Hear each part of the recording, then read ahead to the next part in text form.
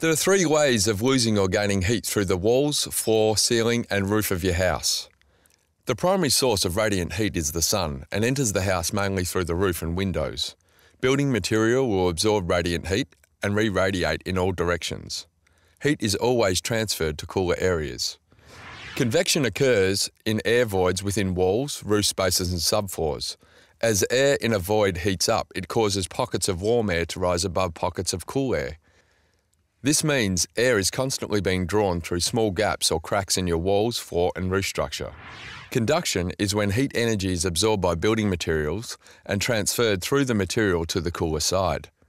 Heat is generally transferred inside in summer, making your home hotter, or to the outside in winter, making your heating much less efficient.